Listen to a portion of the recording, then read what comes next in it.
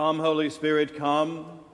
Come as the wind and cleanse. Come as the fire and burn.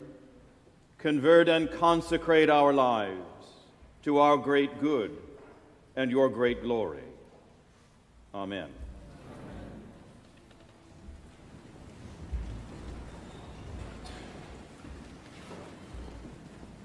Today is a day for the riffraff and the cast-offs.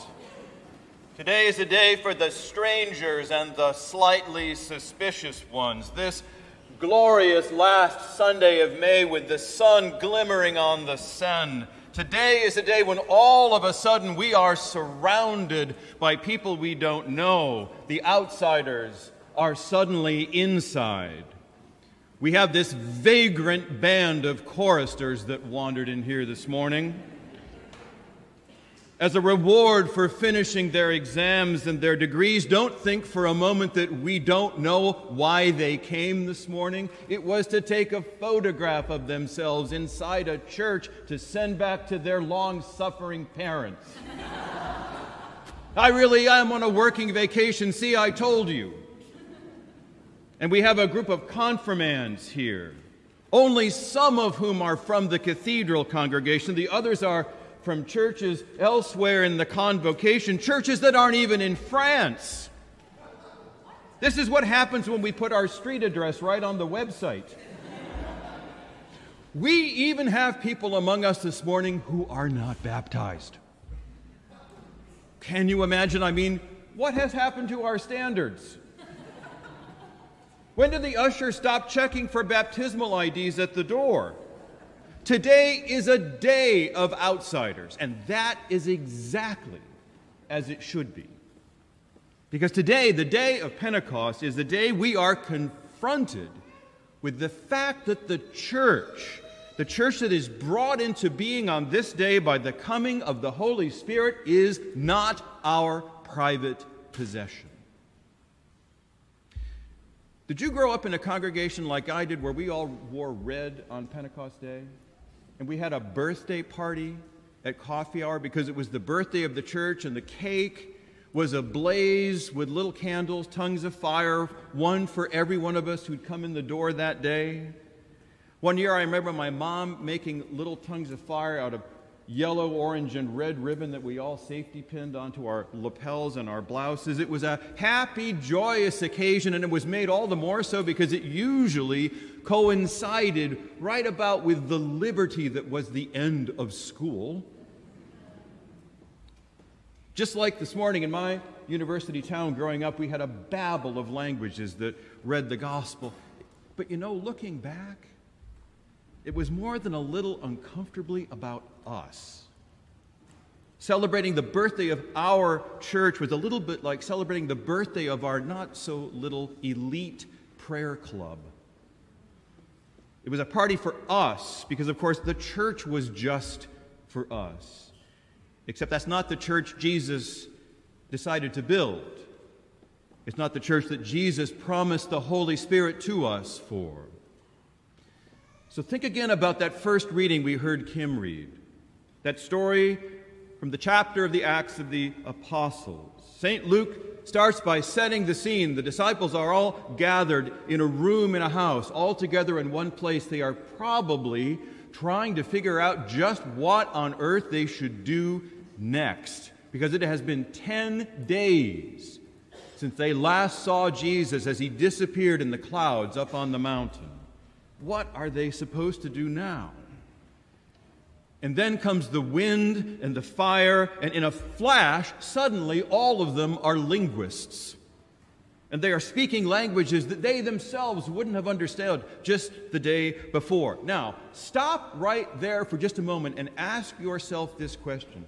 What would we do if that happened here? What would we do? Now, we're the church in Europe. Many of us in this place already have command of a few languages. But what if all of a sudden, in a flash, on a Sunday morning, we heard ourselves speaking Dinka and Xhosa and Nepali, in Armenian and Georgian? I'll tell you what would happen. The vestry would form a committee. We would talk among ourselves about what to do about it. Should we let anyone know? What if the prefecture finds out? Is there some way we could create a revenue stream by this? Of course, we would try to figure out what it meant for ourselves, because who could possibly know better than us? Huh? But that is exactly what doesn't happen in the Acts of the Apostles. The disciples are not the first ones to figure out why they've been given this gift. The first people who speak in the story, the very first voices that we hear on Pentecost morning, are not even the main characters. The people who speak up and make sense of it all are the people who were outside the room. People who hadn't even been part of the Jesus movement, at least not yet. It took the world outside the church to tell the church what its gifts were for. It took the outsiders, the people who were searching and hoping, to tell those disciples that they had just become apostles. People sent to bear the message. People meant to go and share what they had found with the world outside. A church for other people is what the church learns it is supposed to be. My friends, we are not a church of the chosen. At least not if we are the church God needs. We are not a church of those who have walked the same walk we have, or think the same thoughts we do, or can satisfy us that they've been through what we've been through. They don't have to prove themselves to us. If we are the church God is calling us to be, we have to offer ourselves to them. Douglas, Arizona, is a small town that sits right on the border of the United States and Mexico. There is a border crossing there. And so, not very surprisingly, the Episcopal Church in Douglas, Arizona, a little mission church named St. Stephen's, for a long time has worked to offer ministry to migrants in that city. Migrants who have crossed the border, not always with the most orderly paperwork. St. Stephen's is on the corner of 11th Street and D Avenue in Douglas, right next door to the First Presbyterian Church. It has stood there for 122 years. The Presbyterian Church came 3 years later. Both of those churches have been offering help to migrants caught up in the waves of desperation, trying to get out of the gangocracies that run so much of Latin America. In fact, that whole block in Douglas is taken up by 4 churches. The other 2 are the United Methodist Church and the Baptist Church. But St. Stephen's, it's one of ours, you know. It's welcoming not just to the migrants who come across the border, but to anyone. The gay and lesbian and trans community in southern Arizona, the Hispanic community that has made its home in Douglas for generations. It is a place at home in 2 languages and 2 cultures, something we know a little bit about here. It's open. It's a church for outsiders. On Wednesday of this past week, a man drove up to the church in broad daylight and parked his car just by the path that separates St. Stephen's from the church next door. And then he got something out of his truck. The security cameras caught all of that happening, but they lost track of him as he walked down that path toward the back of the church. And 15 minutes later, the cameras saw the smoke billowing out of that church. 5 minutes later, it was coming from the Presbyterian Church, too. The roof of the Presbyterian Church was destroyed, but St. Stephen's was burned right down to the ground.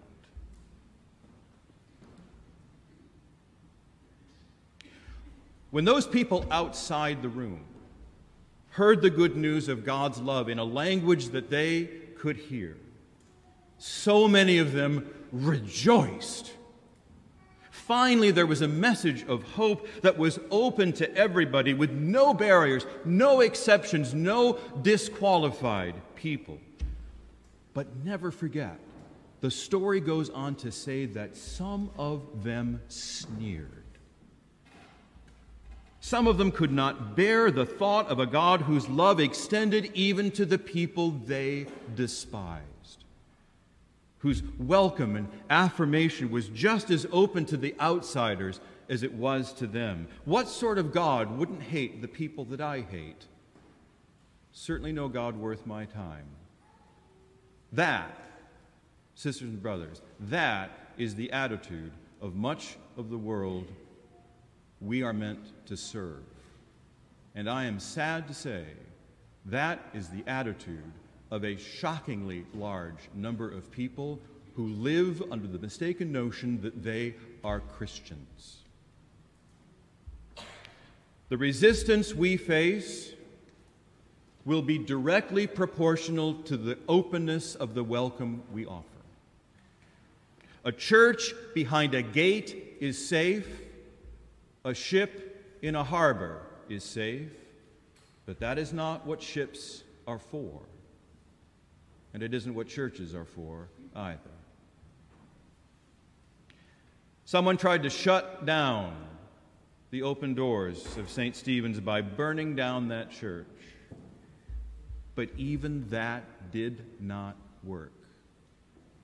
They will gather again this morning for worship, and I will bet you that they'll have more people this Sunday morning than they have had for years. Antonio, Blondine, Jacob, Justin, Lily, Megan, children. These are your last moments of being outsiders. We're about to make insiders out of you.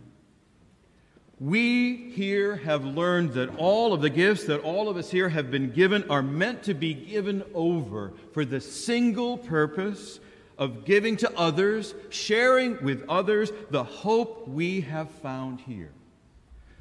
But understand this as you stand up among us today. Being a church that open to the people God insists on chasing after, being that church is hard.